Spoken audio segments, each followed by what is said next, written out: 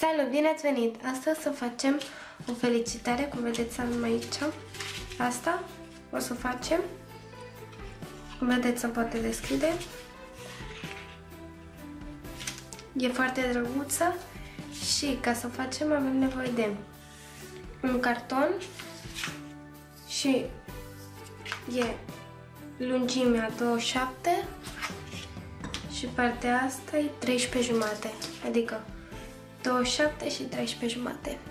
La urmă, o foarfecă.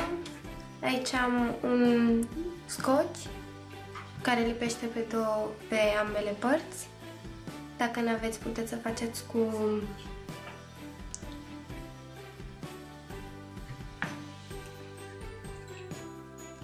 cu lipici.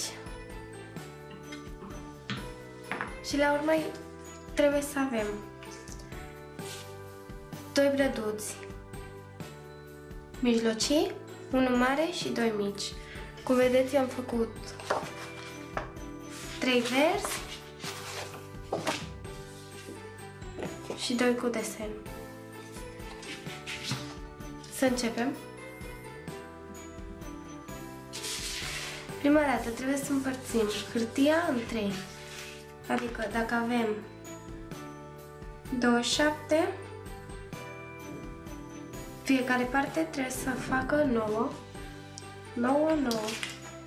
Și atunci ne rămâne așa. Și cum vedeți, când deschidem, așa. Acum trebuie să decupăm partea asta. Din prima linie care avem dublată,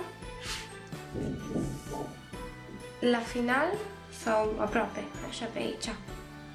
Eu o să fac cu foarfecă specială de formă, ca să rămână mai bine. Dacă nu aveți, cu foarfecă normală, faceți voi așa și rămâne la fel.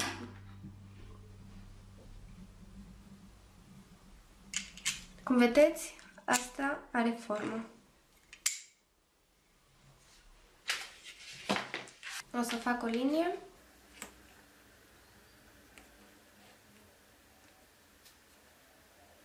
Aici.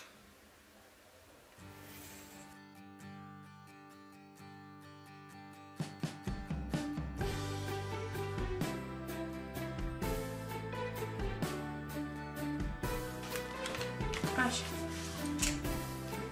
Acum, pe aici ne-a rămas prea bine.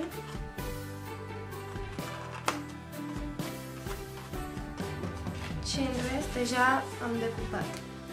Acum trebuie să lipim brăduții, cum vedeți, le avem așa, am aici.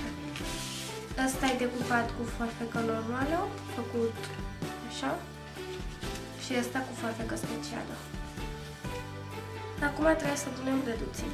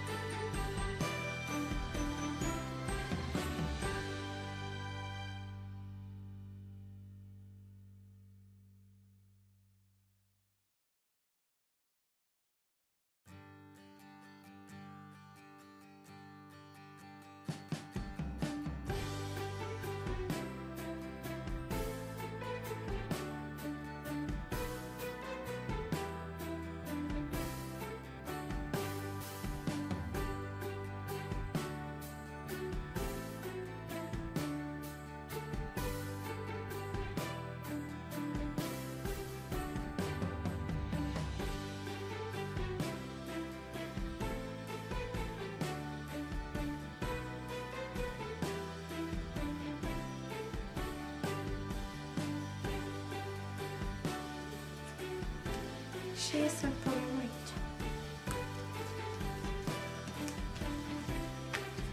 Și cum vedeți, deja am terminat, am pus toți copacii, rămâne foarte bine. Acum o să pun un sticker din asta, în partea asta de aici și în asta. Aici o să scriem. Atunci.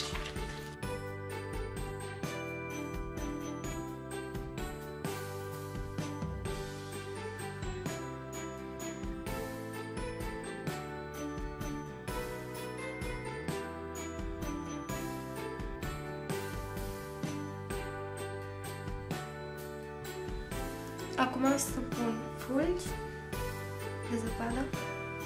Cum vedeți, eu i-am făcut, am luat hârtia asta și cu un capsator, cu forma de la fulg. Trebuie să...